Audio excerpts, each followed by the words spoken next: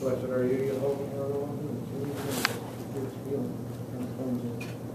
Father, I ask to cleanse everything that Lord God is not supposed to be. And that as you do it, let her feel it.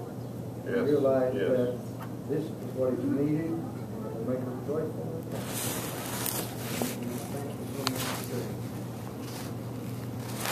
Yahweh, you are the one who sets the captives free. We just ask that you would touch Ellen and remove the cancer, set the captive free, let her life be restored, let there be newness, let there be rebirth, let her grow in the faith and the knowledge. Hallelujah. Yes, yes. Yahweh,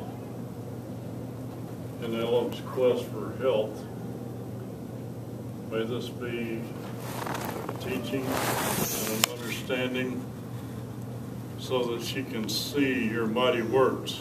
Yes. All things are yours.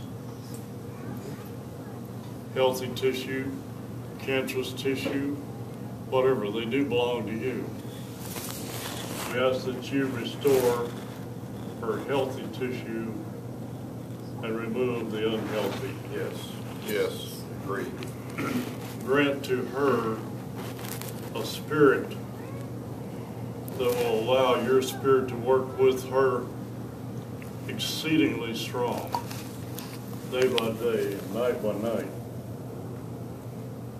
Create in her more faith, more understanding, more realization. Create that in all of us. And we thank you and bless your holy name, and may the blood of Yeshua cleanse her from all unrighteousness.